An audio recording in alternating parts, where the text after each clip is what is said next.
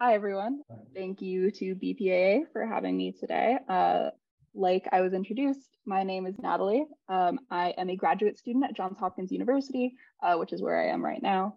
And today I'm going to be talking to you all about some of the first results and kind of what's been happening with JWST, our new space telescope, in the last few months, and how this is really propelling us into what I think is going to be the golden age of studying exoplanets and their atmospheres. All right, so here's just a quick overview. Since there's quite a few people who weren't here the last time I gave a talk at BPAA, I thought I would start with a little bit of background about myself. So after graduating from Bainbridge High School in 2016, I went to beautiful upstate New York to attend the University of Rochester for my undergraduate studies. I majored in physics and astronomy. It's a wonderful department with a lot of really great people. And while there, I was able to kind of start doing science for the first time. While there, I didn't study exoplanets. Instead, I studied a few different things. My biggest project was studying star formation, namely the feedback and the processes from star formation that feed back into their native clouds, the clouds that they form in. Through this, I got my first taste of observational astronomy, which I really, really loved. Another project that I did was I actually simulated the creation of the largest impact crater on Earth. It's called the Vredefort crater. It's in South Africa. When it formed about 2 billion years ago, it was believed to be 300 kilometers in diameter, which is almost twice as large as the crater that's left from the impact that killed the dinosaurs. So it was a really big one. Luckily, there wasn't much life around at the time, but understanding these craters is really critical to understanding a lot of things about Earth and also other bodies in the solar system.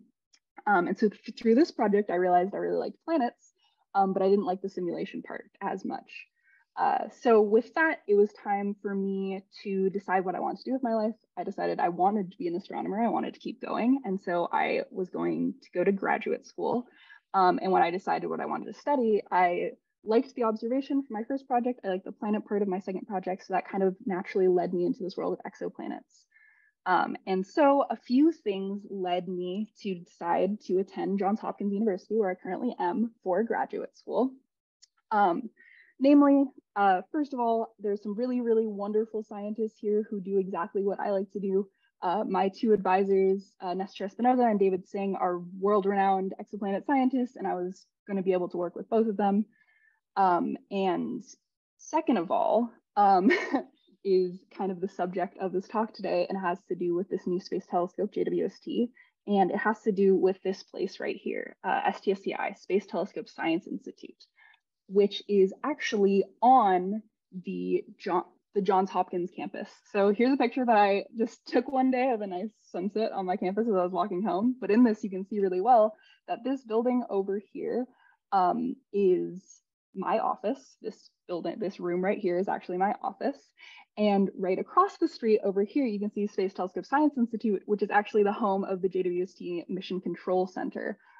So we now joke that the center of the universe is Baltimore, and namely the Johns Hopkins campus. And so because this was kind of in the back of all of our minds, I thought where better to go to grad school than the home of the new telescope.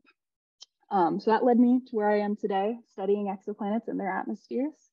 And the reality of JWST has been all around me for the last, I guess, 9 months or so now. So I'm really excited to be able to talk to all of you about that today. So we're going to start by going through what JWST is and also the commissioning process of JWST, because that's a really, really amazing thing that I want to highlight that thousands of amazing scientists have been doing over the past 8 months or so. So first, I imagine that everyone here has probably at least heard of JWST at this point, but I thought it would be important to at least introduce it. So JWST is NASA's newest flagship space telescope. It kind of follows in the footsteps of the Hubble Space Telescope and the Spitzer Space Telescope as the new big thing. And it is big. It is a 6.8 meter telescope that's segmented into these little hexagons you see here. And it is an infrared telescope. This means that it sees wavelengths of light that are longer than those that we see with our own eyes in the optical. And this is kind of the easiest way to understand it is that wavelengths that are longer than the optical are how we see heat, how we see temperature. And it's really important because we can't observe these types of wavelengths of light from the ground because our atmosphere itself is warm, and so it's opaque. And so we had another space telescope in the infrared called Spitzer, but it sadly died about 2 years ago. And so it's really great timing that we have this new space telescope that's ready for us. But how has it kind of gotten here? Well, JWST launched on Christmas Day this past year. My parents who are on the call will fondly remember me waking them up at 4:30 in the morning to watch the launch. It was a really beautiful launch out of the Kourou spaceport in South America. JWST is a really great international mission. It's not only headed by NASA, but also the Canadian Space Agency and the European Space Agency, along with a bunch of other partners. And one of the things that the European Space Agency did was both give us access to the Kourou spaceport, which is a really great equatorial spaceport, as well as give us the launch vehicle for the launch. And the launch was great. People were pretty nervous, but it basically went as well as it possibly could have.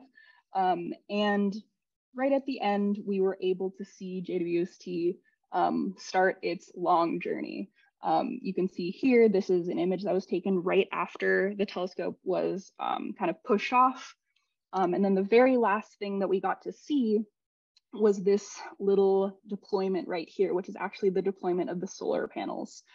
It was really important that we saw this step because if this step had failed, that's it, no telescope, because it wouldn't have had any power. So we luckily got to see that step. It worked perfectly, and then we had to say goodbye. But this was really just the start of the journey for JWST. Had a long way to go and a lot to do. So JWST, unlike a telescope like Hubble, is not an Earth orbiting telescope. It resides at a point called L2, which is the second Lagrange point. That sounds very complicated, and it really isn't, but the easiest way to describe it is it's basically a gravitational parking lot in space. It's a spot where we're able to put satellites in a very low energy way that they can orbit it without having to use very much fuel. This is really good for the science because one of the important things about an infrared space telescope is it has to be cold. And putting it further away from the sun is better to keep it colder.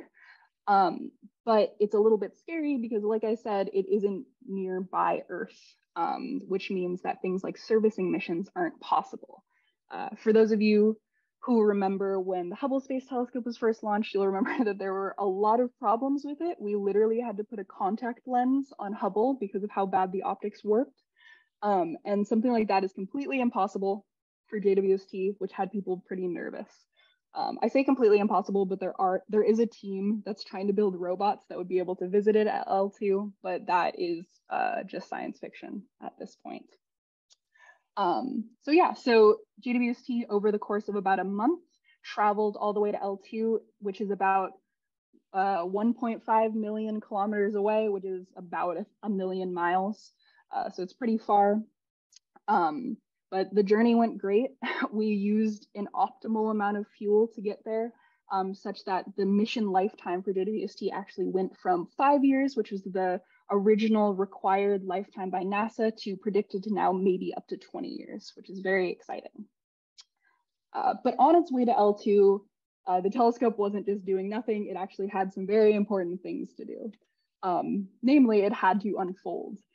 Because if you look at this image that I showed of JWST when it first launched, it looks very different from this beautiful golden telescope that I showed in this clean room. And that's because in order to fit into the rocket, it had to be folded up in a very specific way.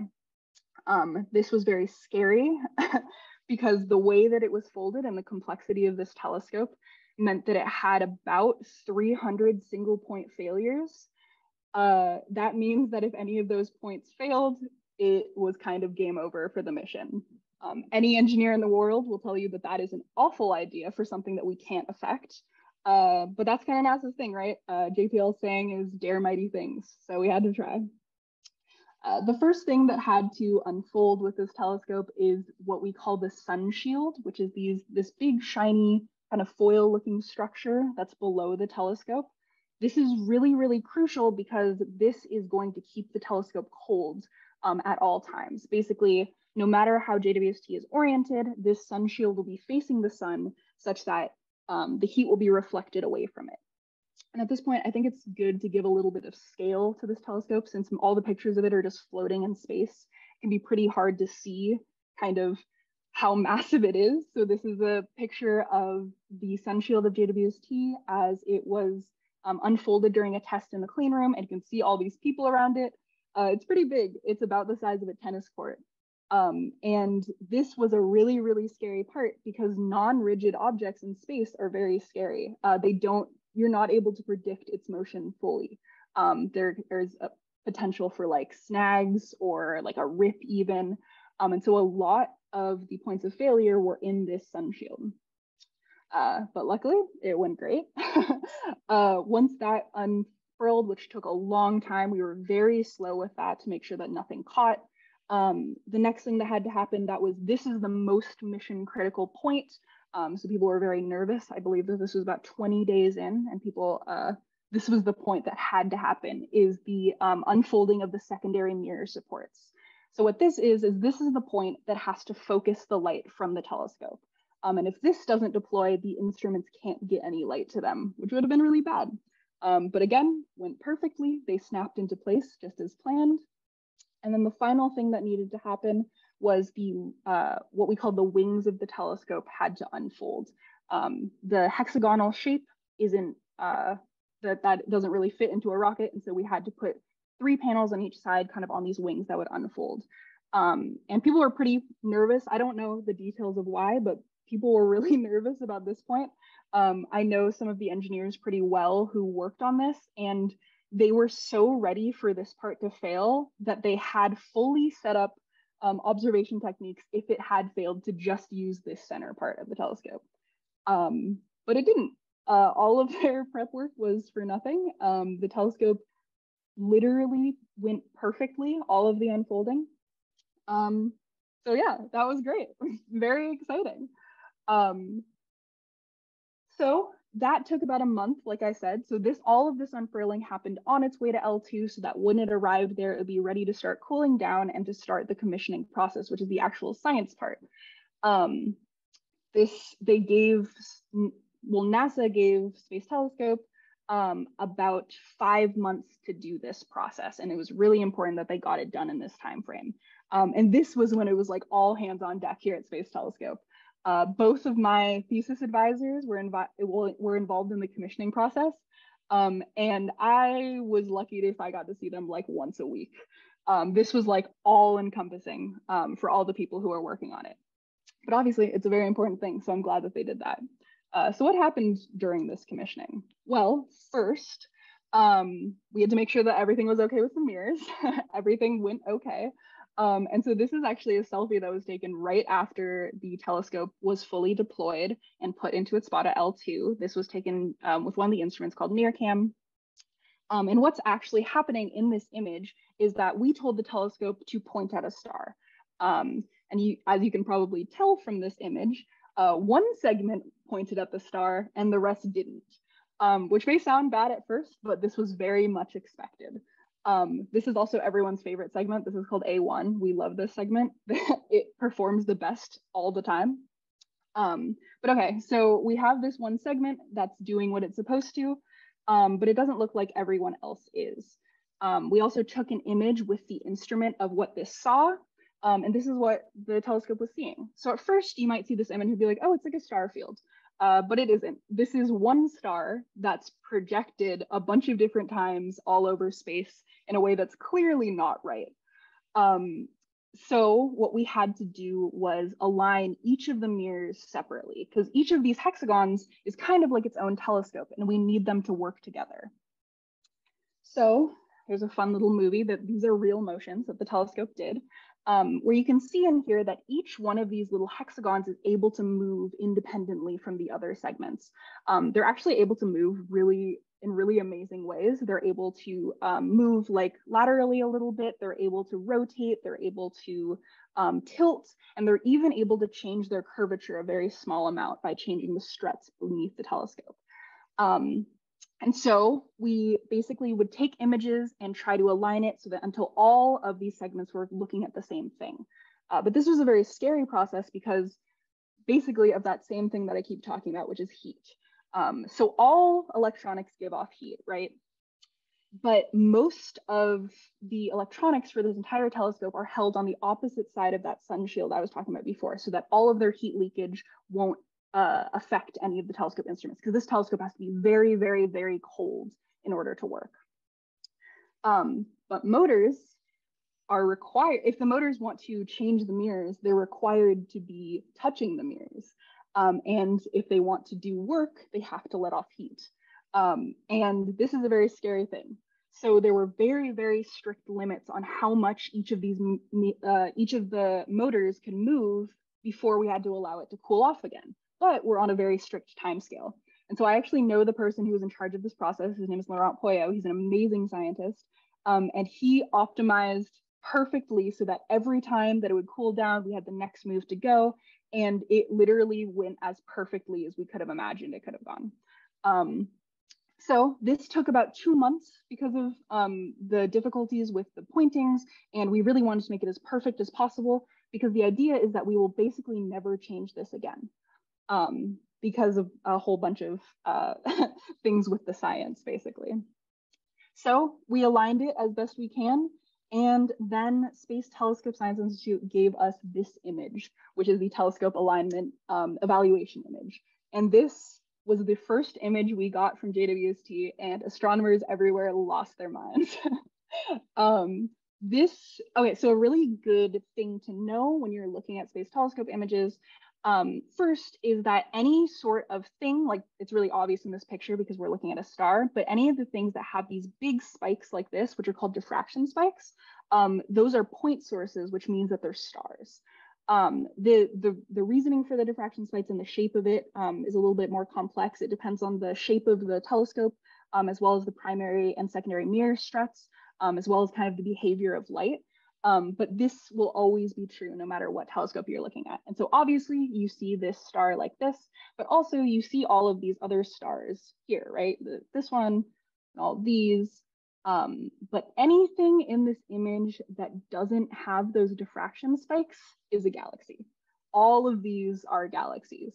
And so before we even got any science from James Webb, we were given this beautiful image. And we weren't given any information about it. This was literally supposed to be given to us to be like, okay, it's working.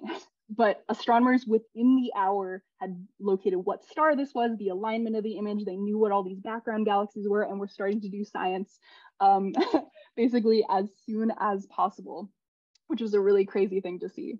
But the most important thing to know from this image is that it's working perfectly. It basically couldn't have gone better up until this point. Yeah, so now the telescope is focused.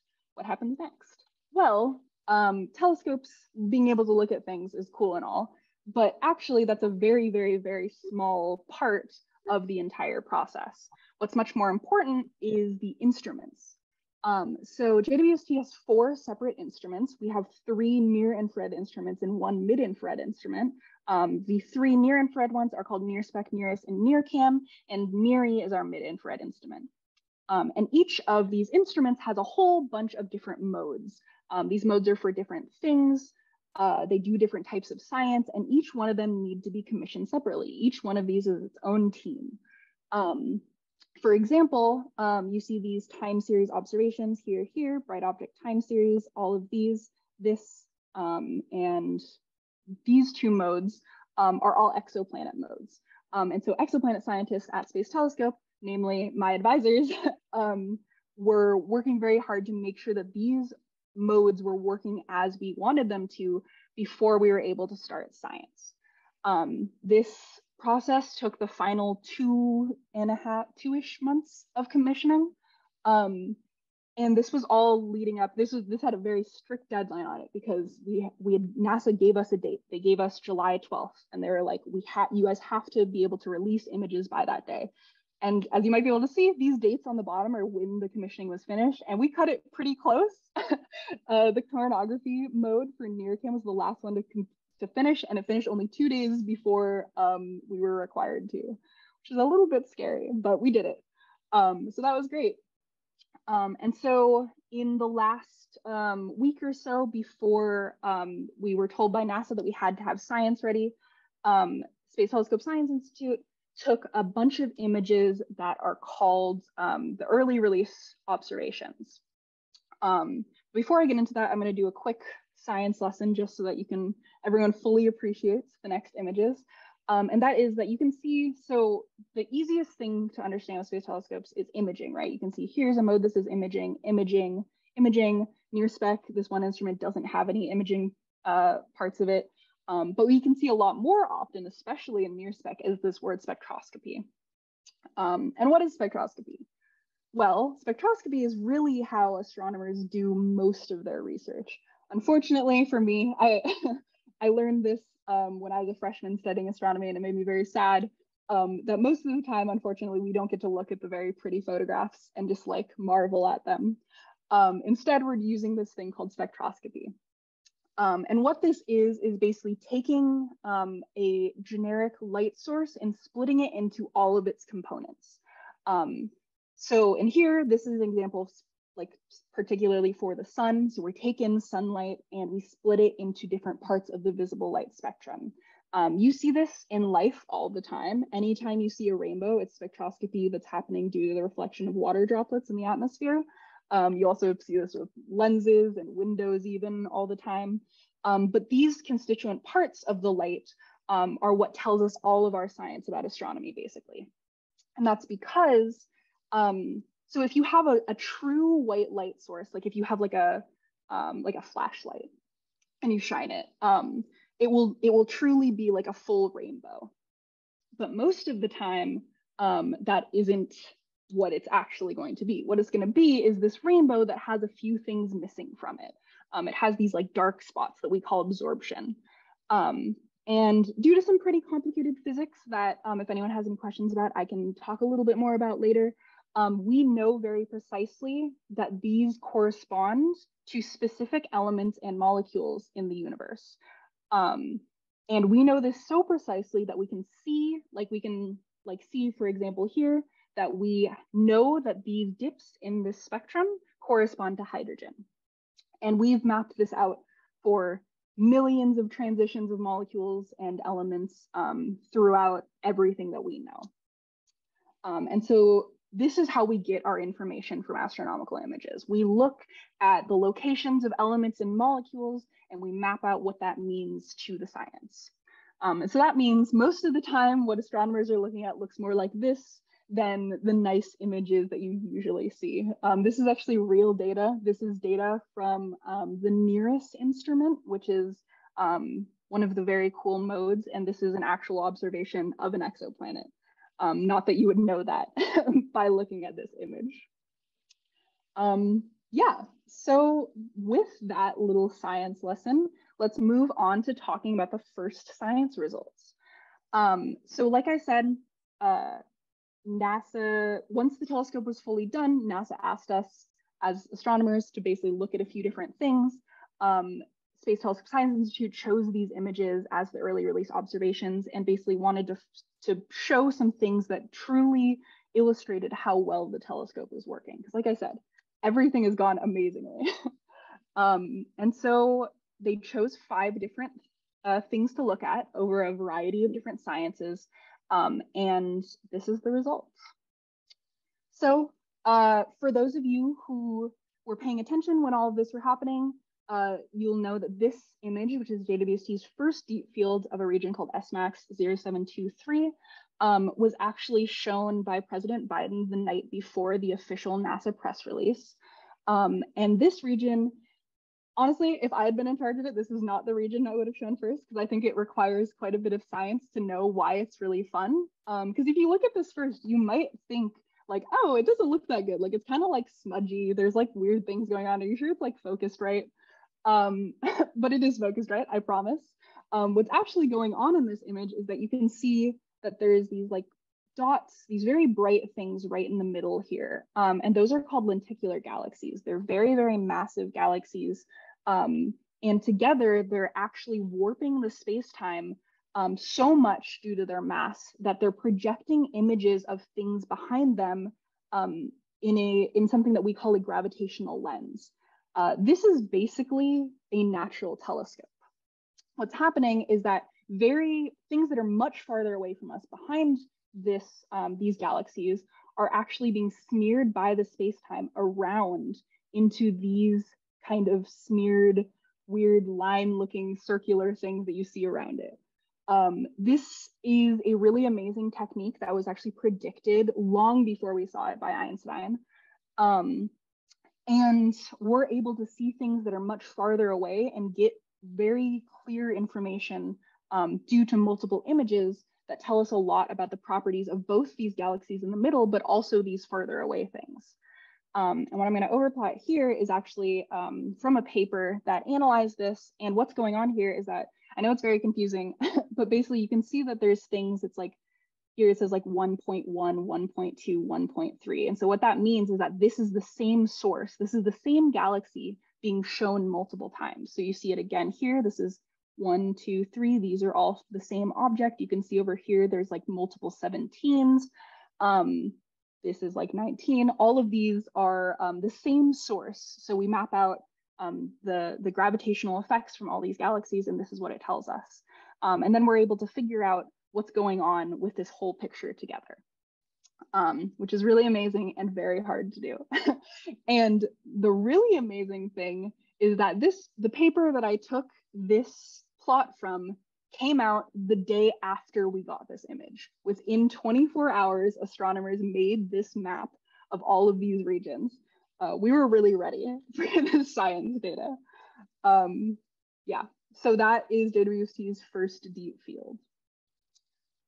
Next, I'm going to be talking about a region, once it loads, called Stephan's Quintet, which is also this really, really beautiful example. If you look up an image of Stephan's Quintet before this with like Hubble, the difference in images is striking. It's so amazing that like in this galaxy, for example, which is actually it looks like all 5 of these, so 1, 2, 3, 4, 5. It looks like all 5 of these galaxies are interacting. In reality, these 4 are interacting, and this is actually a foreground galaxy, so it's actually quite a bit closer to us. But these galaxies were discovered in like the 1700s, so they definitely didn't know the distances to these objects then. But in this galaxy, we're even able to resolve individual stars because of how amazing the resolution of JWST is. But for these background galaxies, they are in fact interacting. They are all at the same distance from us. And the interacting effects are causing some really crazy things to happen. So like, for example, here in this big stream that's coming off this galaxy, you can see a bunch of dust, maybe even like a dwarf galaxy that's being shepherded along. Here you can see friction due to shock waves that are due to these galaxies interacting with each other. There's also some additional shock waves here. And this is really important because it tells us a lot about galaxy evolution. Because over time, galaxies they change just like anything else. And one of the big ways that they change is that they interact with each other. For those of you who are very interested in galaxies, you'll know that, for example, Andromeda, which is our closest neighboring galaxy, will collide with the Milky Way in however long distance in the future. So understanding the way that these galaxies are interacting is really important, especially when we look back in time through looking at things that are further away from us and seeing how things have changed with galaxies through the evolution of the universe. So that's Stephan's Quintet. He's French, I should say it right. Next this is one that we all knew was going to happen. So we weren't told what the actual objects were going to be before they were released. but everyone could have guessed that the Ring Nebula was going to be included because it's really like everyone loves this one.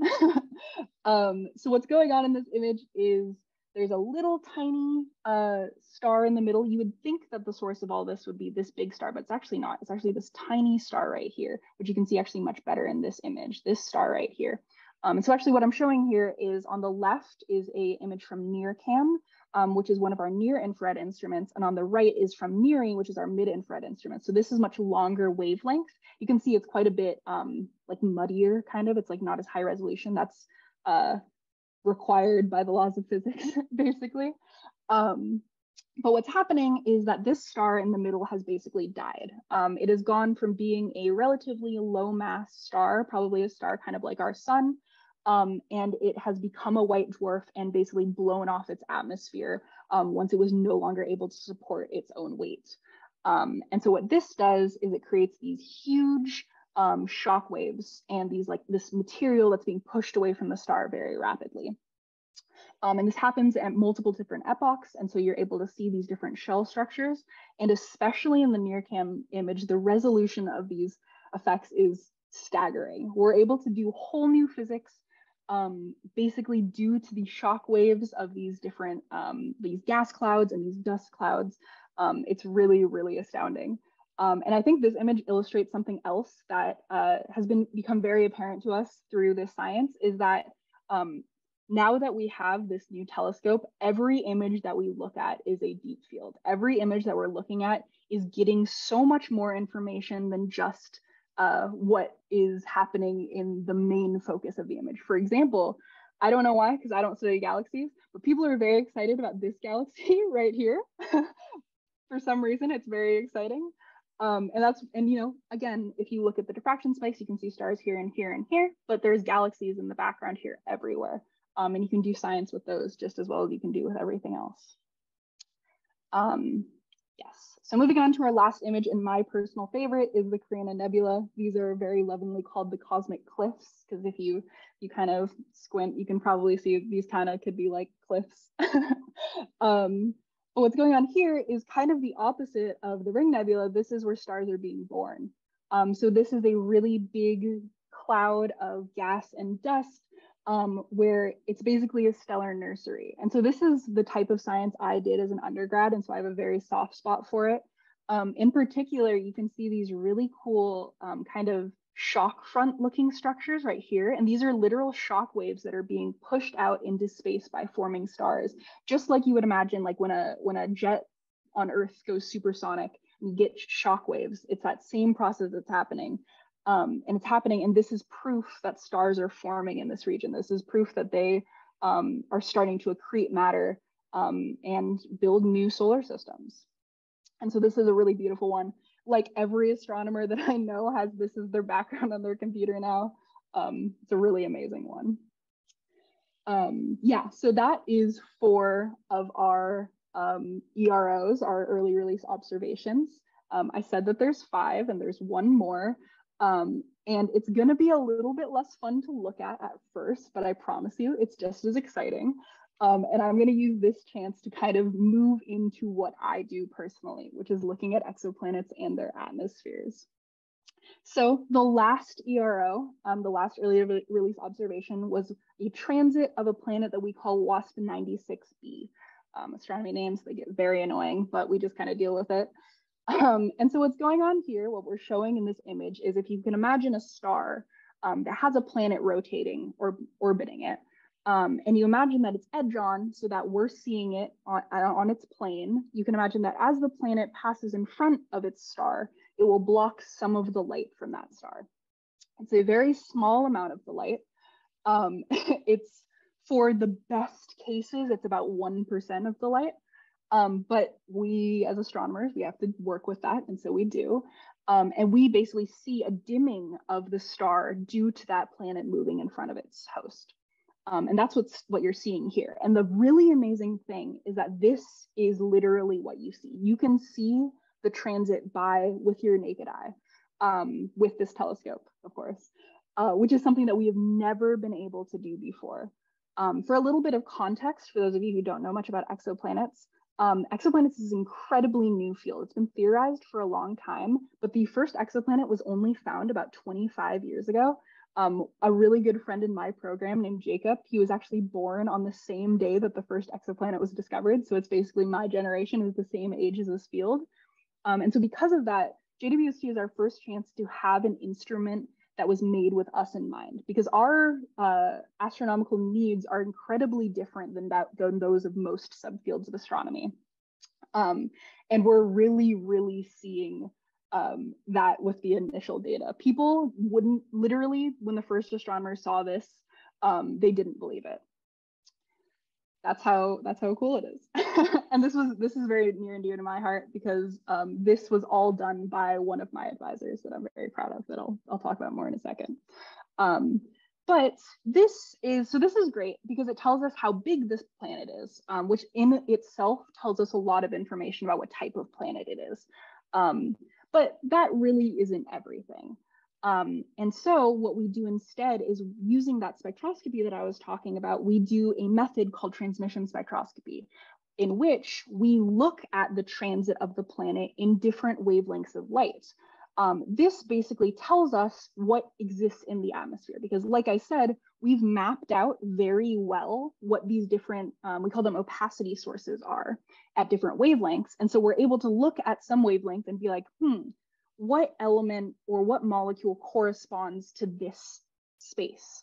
And we can tell, oh, it's potassium, it's sodium, it's water, it's carbon monoxide, it's carbon dioxide. And the difference in size tells us how much of that element is present in the atmosphere. And so doing this technique, we're able to get a spectrum. This is a spectrum of an exoplanet. And so what this is it's literally showing us the contents of the atmosphere of a planet in a whole nother system. This is truly, in my opinion, the most mind-blowing thing that's going to be done with JWST. This right here, so what we're seeing in this spectrum is evidence of water in this planet's atmosphere. Now, it's not quite necessarily as exciting as seeing, for example, water on Earth, because this is a planet called a hot Jupiter, which is very different than the planets that we're familiar with. It is a planet that's like Jupiter, but it's orbiting either like as close to its host star as Mercury is to our star, which is a really weird thing. There's a whole bunch in the last talk I gave, which I believe is recorded and posted. You can hear me talk about why this is so weird, but basically it's really weird. But we can tell from this that we're seeing water vapor in the upper atmosphere of this planet. Like I said, this spectrum is really important to me personally, and I really love it because one of my advisors, Nestor Espinoza, who's an amazing scientist, did this spectrum 100% on his own. All of the other early release observations were done by big teams, but this science is so complex and specific that he was the one who had to do it on his own. He was given 2 days to do this, and he made this amazing thing. And it's now been validated by a bunch of groups of scientists who basically said that they couldn't have done better than him. So we're very proud of him for that. And also, this is one planet. This is one transit of one planet, which is amazing. So that is the end of the early release observations. But at the same time that the early release observations were being taken, there was a whole nother group of observations called the ERS, the early release science observations, that were being taken simultaneously.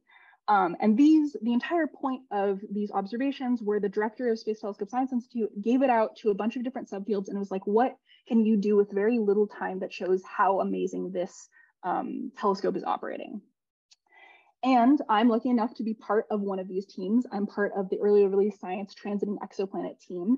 And so we got our data around the same time that this data was taken. And I'm really glad that it came out before this talk because I wasn't sure it was going to, but it has. So we were observing a planet called WASP-39b, and we were able to find evidence of carbon dioxide in the atmosphere of this planet for the first time ever, which is very exciting. Yay. You can see my name down on this list here. So this was really exciting. We were so excited when this first happened that people couldn't believe us because of how amazing this signal was. Here, this is from the press release. that's showing exactly what I was saying, where you can see in, so this is the transit of this planet WASP 39b, and you can see that these red points, which are parts of the atmosphere that aren't at the wavelength of carbon dioxide, are slightly shallower than the parts of the wavelength that do contain carbon dioxide.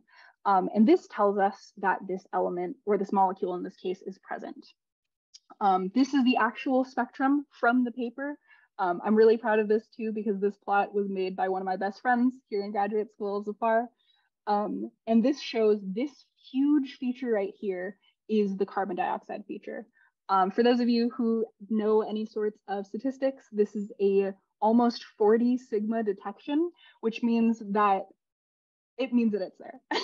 that means that it's basically inconceivable that we got it wrong. So that's great. We're very excited about it. We are currently in the process of doing this same sort of analysis for 4 other data sets for the same target, and also a bunch of other planets have already been observed, but I'll talk about that a little bit more in a second. And so this is one of the methods of observing exoplanet atmospheres. There's actually a second, which is using a technique called direct imaging, which, just like it sounds like, is literally directly imaging the exoplanet. This is really difficult because stars are very bright and planets are very dim, but we use a technique called coronography, in which we literally block out the star. So we put a mask in front of the star, and this allows us to see the planet, because using some very fancy techniques, it's still very difficult even if we're able to do that, but we're able to directly see the star. And I don't do this exact science, but one of my best friends in grad school was part of this project that did this. And they're able to do very similar types of science, but on very different planets. This type of observation requires the planet to be very far from the star, unlike our science, which usually requires the planet be very close to its star, and so they're very complementary. So this is a spectrum of this directly imaged target, and kind of similarly, you see evidence, for example, here of water, and here this is a model of what we think that carbon dioxide would look like, all these peaks. It's inverted, and you can see that really beautifully here. So basically, we're doing it. We're doing exoplanet science. We're observing the atmospheres of these planets, and it is working basically as well as we could have imagined, which is really exciting. I've seen a lot of astronomers cry in the last few weeks. But I want to finish off my talk by talking a little bit about what's next. I wish I could show you a few more results, but unfortunately they are currently embargoed, and so I can't, but hopefully you'll be seeing them in the news relatively soon. But one of the big things that I want to kind of refresh at this point in the talk, or I guess I haven't actually said, so state at this point in the talk, and because it's something that we have been told a lot, is that all of the science that I've shown up until this point was taken in 1 week. Only 1 week took all of this amazing science. Since then, it's been, I don't know, almost 2 months. So a lot more science has been taken. And like I said earlier in the talk, we now think that JWST could survive up to maybe 20 years. And so the amount of science and the understanding of the universe that we're going to get from this telescope is literally inconceivable at this point. We're getting new amazing images basically every day now. I wanted to show one in particular just because I really love this one. This one came out this week, of a region called the Tarantula Nebula. It's very like NASA's really going in on the whole, we're getting into fall and it's almost Halloween thing with this color palette, like the oranges and blacks and stuff. But this is another star formation region, very beautiful. But we're basically getting this quality of image regularly now. So we aren't slowing down. It may seem like it because you've probably been seeing a little bit less in the news, but that's because all the science teams are now doing their science. They have their data. It takes a little bit to get validated and to do our due diligence as scientists. But I'm going to point out a few things in particular towards planets that I think that everyone should have their eyes open for. The first one of this, and this is something that I didn't really have a chance to talk about in the main part, but this is data that's already also been taken, is don't forget the solar system. JWST is mostly advertising how it's looking at the universe outside of us, but it can also look at things in our solar system. So for example, here's 2 images that have already been taken of Jupiter. This one was during commissioning as kind of a calibration image, but this one is a full science image. And this is just like, wow, like we were all obsessed with this when it first came out. You can see aurora signatures up at the poles. You can see these kind of blue hazes around the outside that we think are real and we actually aren't entirely sure the composition of yet. And you can even see the rings. You can see Jupiter's ring right here, which is beautiful. It's amazing. There's a lot of really exciting solar system science that's being done, which the relationship of exoplanets with solar system planets is very complex and fun. They kind of feed into each other in this really cool way. And so I'm really excited what the solar system scientists are going to do. But talking about exoplanets, there's three big things that I think are going to be coming out in the very short future that I think are incredibly exciting. The first is planets around white dwarfs. So these are these stars that I was telling you about. I'll go back to this image really fast. So this is the surroundings of a white dwarf, this insane explosion of material, right? But we've detected planets that seem to have survived this insane explosion, and we're going to be observing them. We don't really understand how they've changed over the course of this. We don't know how they've survived, how they still have atmospheres, how they weren't blown away or engulfed. And so we're going to be learning a lot about that in a really exciting way. We truly have no idea what to expect from this. So that's very exciting. Secondly, is we've discovered a lot of exoplanets. Again, if this interests you, I gave a talk last year where I talked a lot more about these types of planets. But we've discovered a lot of exoplanets since we started these studies that aren't like anything that we see in our solar system. And a really notable class of these we call the sub-Neptunes. We aren't necessarily the most creative, but these are basically planets that lie in between like an Earth-like terrestrial planet and like a Neptune-like ice giant. And the big thing is that we think that these are the most common planets that exist, at least in our galaxy, if not in the universe. But we don't have one in our solar system, which in itself is very weird. But because we don't have one in our solar system with which to compare to, we have truly no idea what these atmospheres look like.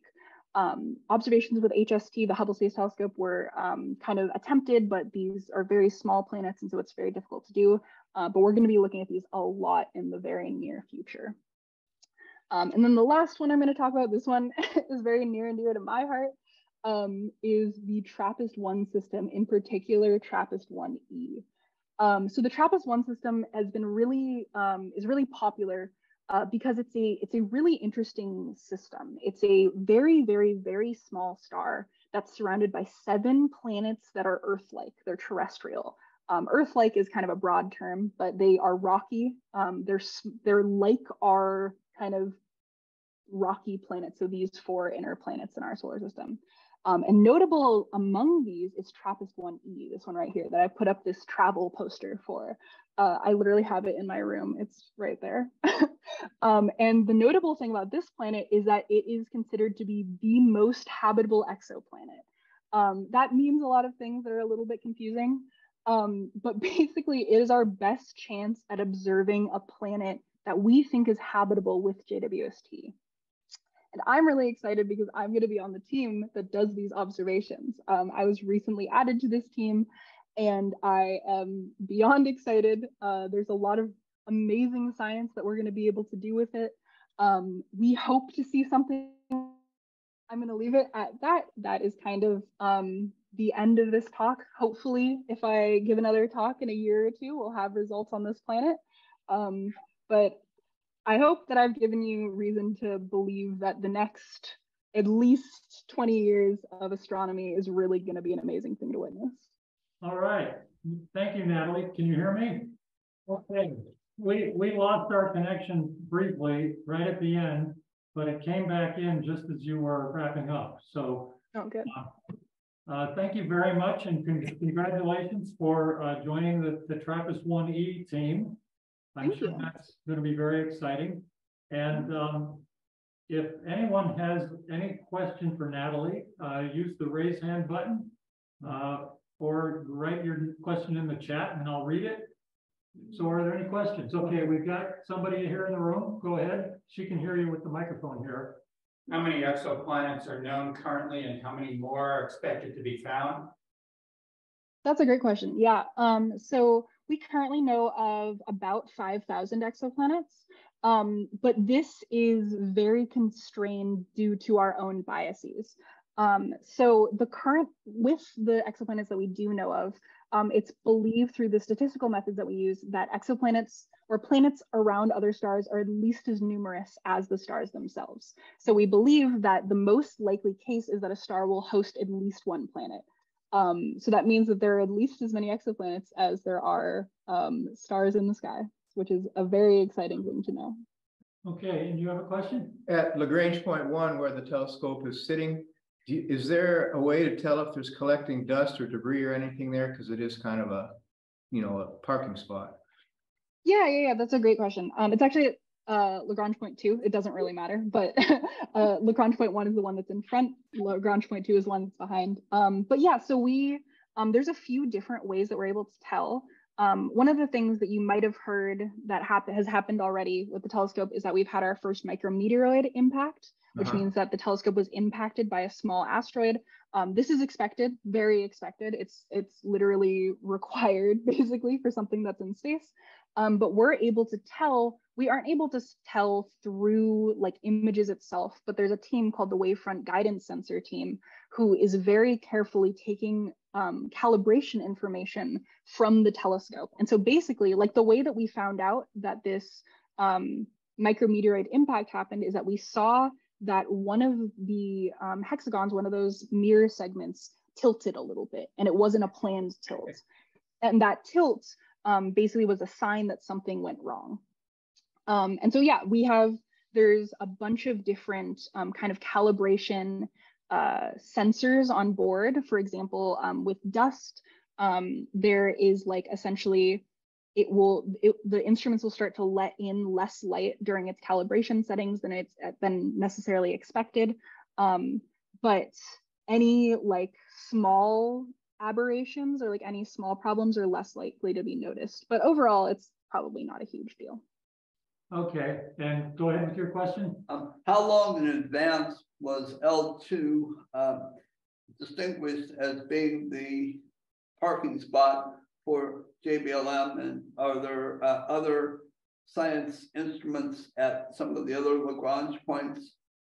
Yeah, that's a great question. Yeah, so L2 was known that we knew that we were going to put JWST at L2 for quite a long time.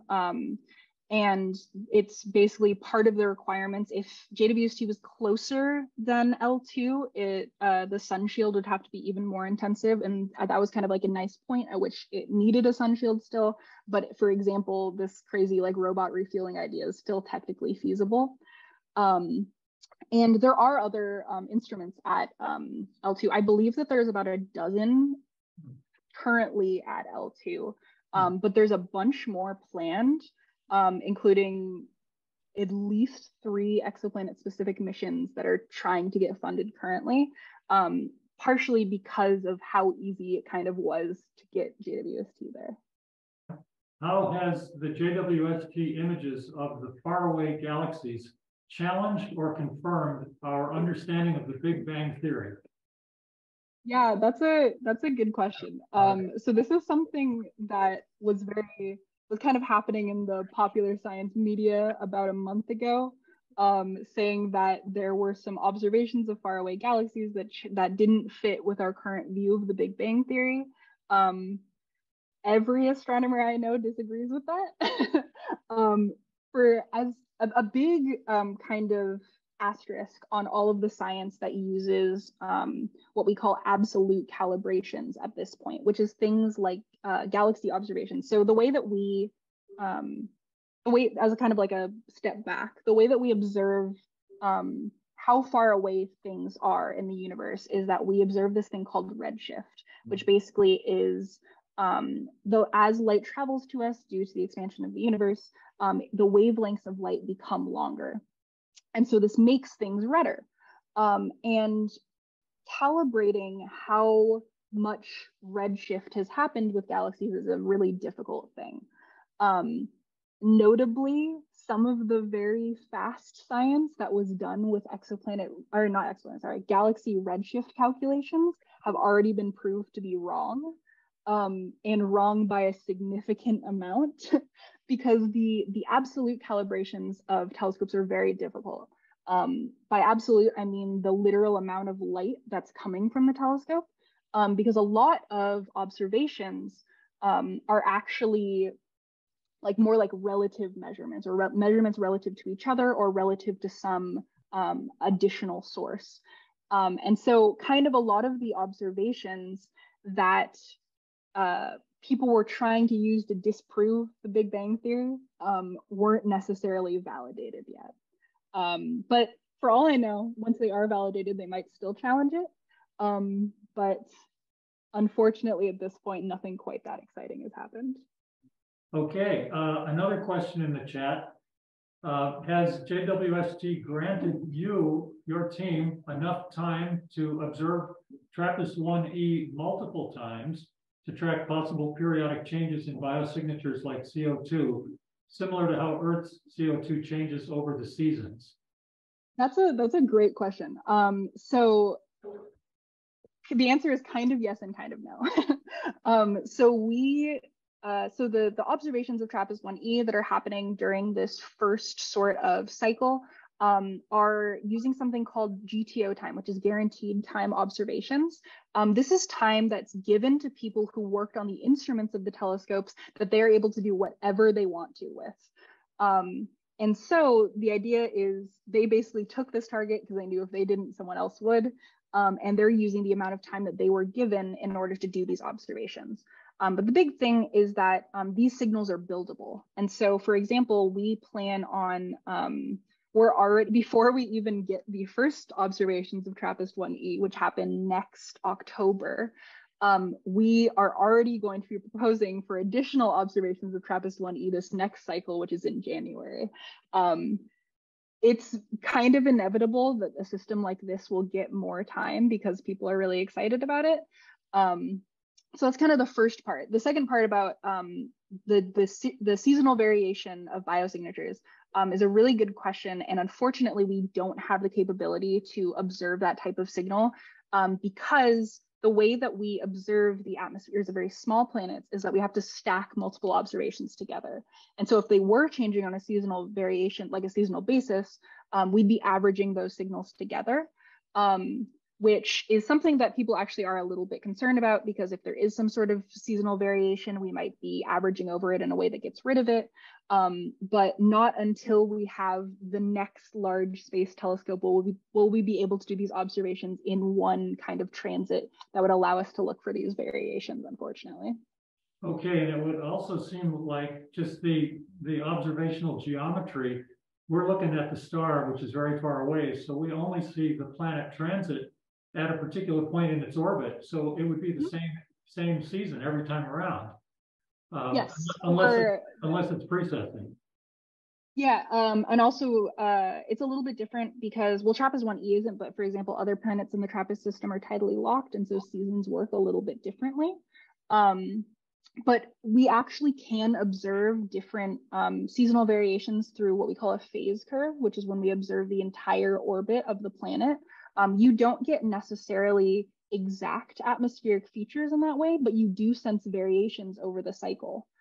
So that is an observation. For example, my advisor, Nestor, is doing a phase curve observations of a planet called a super Earth to look to see if it has an atmosphere at all.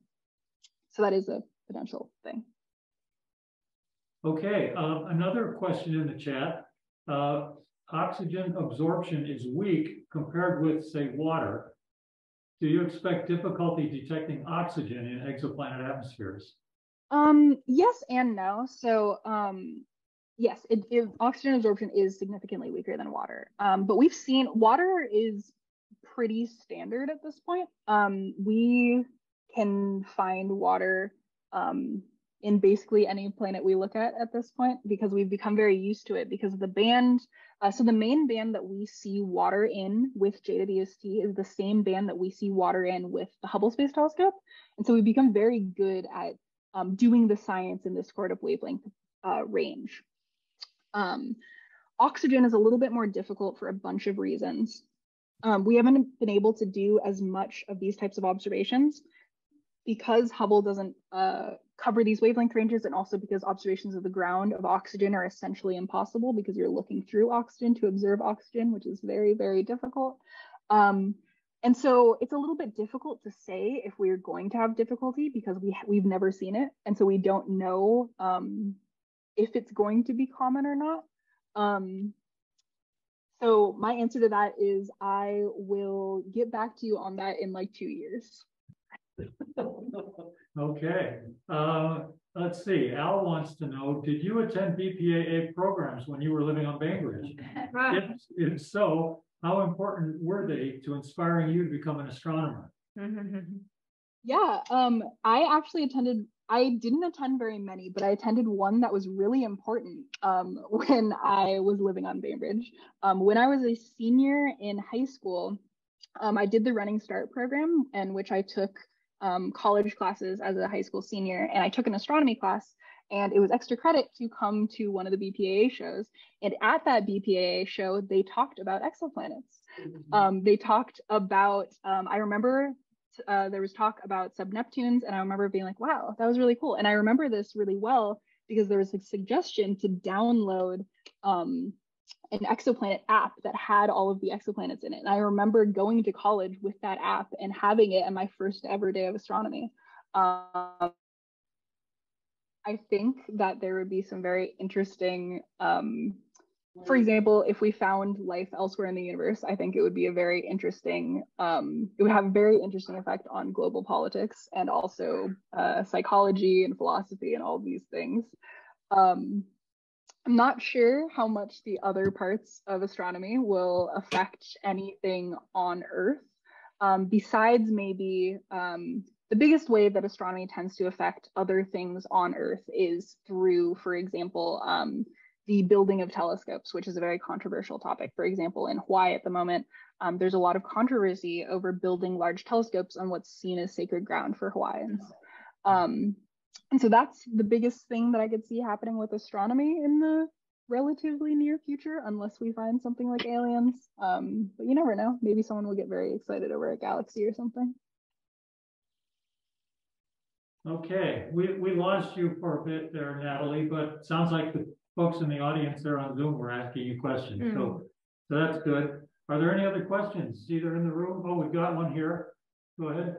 If you find evidence of water on an exoplanet, can you not automatically assume that oxygen is there, molecular oxygen is there also? Yeah, you probably can, at least in these very hot planets where water is dissociating, and especially in the upper atmosphere where there's like photodissociation happening, which is the interaction of charged particles with the upper atmosphere. You can, but the big thing about direct detection is you find out from direct detection, you find out the abundance of the molecule or the element. And so, like, for example, knowing the relative ratio of something like water to something like oxygen tells you a lot about the surface conditions, also anything like a carbon cycle. And in fact, the big way that we think that we might be able to discover biosignatures with JWST would be seeing the relative amounts of these different species. And so that's why these these abundance measurements, which are only possible if you have direct detection, are really important. Well, also in the history of the Earth, CO2 was dominant. There was no, while there were oceans on present, the only reason we had oxygen in the atmosphere was blue-green algae converting the CO2. So, you can't assume that oxygen is there because water's there. Yeah, no, you definitely can't. Well, you can assume in different parts of the atmosphere, maybe because of things like photodissociation, but it's probably rapidly destroyed in those scenarios anyways. So, yeah. It seems there would be a very, very small percentage of transits that we could observe, right? Because most of them would be in directions. If you think about our solar system, you have to be in the plane of the solar system to see the transit, and there's so many other angles. What do you know what the approximation is? Are we seeing like 1 in 1,000 maybe? Yeah, that's actually a really good question. This is a big area of research, especially because, so for example, in our solar system, all our planets are on the plane of the sun. And this is true because we live in a relatively quiet system, but this is not true for all exoplanet systems. A lot of exoplanets are relatively widely perturbed, either by companions, by binary stars, by interactions with other systems, etc. And so knowing exactly what the geometry of a transit is, or the likelihood of the geometry of a transit happening, is not necessarily as easy as, for example, like if we knew that all stars formed on the plane, or all planets formed on the plane of their star, it would be a very simple geometry question. It would basically be, you can calculate the random likelihood. It would be about, so it doesn't have to be exactly edge on in order for you to observe it. It's characterized by something called the impact parameter, which is how close to the center of the star it is. And we can see about a few degrees in either direction. And so you could do that sort of calculation and get a statistical uncertainty. But because that assumption isn't always correct, it's not necessarily that easy. But we do think it's a few percent of the total planets we're seeing. And we take that into consideration with all of our statistical calculations that we do with exoplanet surveys, for example, because we know that at most we'd be seeing say 5-6% of exoplanets through transits. Yeah. Okay, another question in the chat. Actually, two more in the chat. What will be the next space telescope, and when will it be launched, and what will it look for? It's a really good question. So the next space telescope has already been decided. It is the Nancy Grace Roman Space Telescope. It will be launched in actually just only a few years from now. It is a kind of a weird telescope. It basically happened because NASA gave us an old satellite and said, do you want to launch this? And we said yes. But the next telescope beyond that is kind of a more interesting question. So NASA this year, well, it happened this year because everything was weird because of the pandemic, but it was supposed to be in 2020, had the decadal, which is the when the entire community comes together and basically decides what the priorities for the next decade and really more like 30 years of science is. And the decadal for this cycle put exoplanets as the #1 priority of astronomy for the next at least decade. And it suggested that the best use would be a large ultraviolet to optical telescope to act in conjunction with JWST. And so we are a bunch of missions were basically put forward by the community with teams to be suggested as the next large telescope. By large telescope, I mean billion-dollar class telescope. And NASA kind of joined two of them together, one called LUVOIR and one called HABEX. And so we are calling it LUVEX right now. And the goal of this telescope would be to look at the atmospheres of habitable planets or habitable zone planets as its main priority. So the launch date for this telescope would be somewhere around 2040 is the current thought. But who really knows? JWST was supposed to launch, I believe, for the first time in 2008. So things tend to take a little bit of a step back. Yeah, I can read it. If there's vegetation on TRAPPIST-1e, what type of vegetative red edge is expected? What color is expected for plant life orbiting a red dwarf?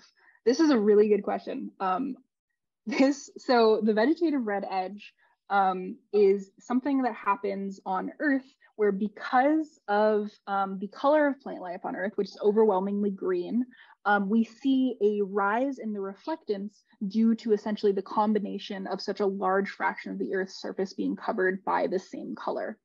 Now, the reason why it happens at this particular wavelength and the reason why plant life on Earth is green is because of the type of star that we orbit.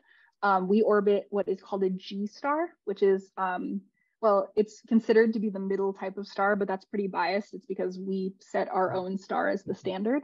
But the wavelength at which these G stars peak at is at this greenish color. And so that's what life basically decided to choose or not decided to choose, what evolution chose as the most optimal wavelength to absorb and then reflect. And so what's being asked here is that, so TRAPPIST-1 is a very small star, and small stars are cooler. And because it's cooler, its wavelength peaks at a different wavelength. And in this case, well, so it's a little bit of an open question. How, if, like, for example, there's some sort of evolutionary process that prefers like longer wavelength light or shorter wavelength light, like we don't know. There's a lot of problems with things like habitability in life because we only have one example. Not having multiple samples in a scientific study is very dangerous. But if we were to, if there was to be plant life that evolved in the same way on the TRAPPIST system as it evolved on Earth, it would be much redder. The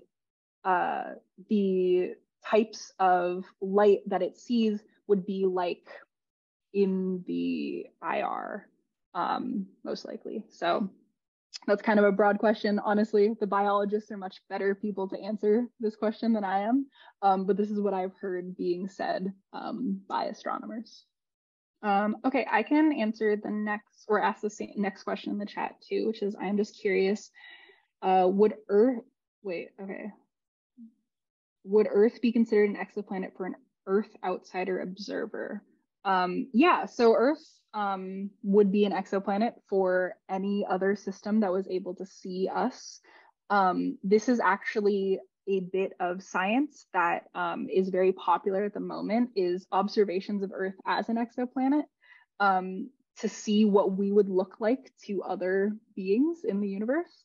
There's a group at Cornell that published a paper last year where they calculated what stars would be able to see us as an exoplanet. So they looked at planets in which the transit geometry would work out, in which they would see us transit, and they calculated what sorts of signals that they would see. And so if we get some sort of signal from one of these planets, we can assume that they saw us. Okay, David Fox says, great talk in the chat. And I think everybody here is happy. Any more questions?